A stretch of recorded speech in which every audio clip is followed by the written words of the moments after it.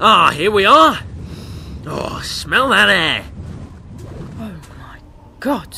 Yeah, I know. Isn't it just... Stinks. What is that? That, Don the Noble, is the atmosphere of the planet Zero Major, a totally desolate, dull as dull, uninhabited planet.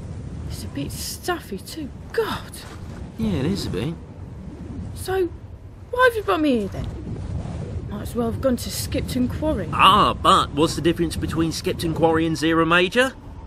It'd better be a good punchline. Let's see. There. I thought you said it was uninhabited. It was uninhabited until one of the earliest out-of-galaxy human colonies arrived and moved in. That's... Blimey.